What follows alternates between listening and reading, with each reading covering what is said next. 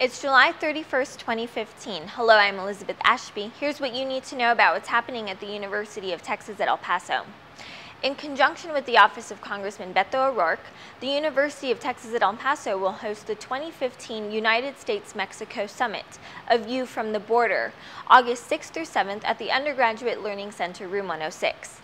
The event begins August 6th at 1 p.m. with check-in at the UGLC lobby, and the UTEP portion of the program concludes at 11:30 a.m. August 7th. Guests can park at the Sun Bowl parking lot. Learn more and register at utep.edu/usmxs. The official Minerpalooza lineup has been announced. Check out maps, videos, and more information at minerpalooza.com. Says it might be hard to handle, but I know who I am. Ooh, sweet little wild tornado. Ooh, angel with a crooked halo. Ooh, she.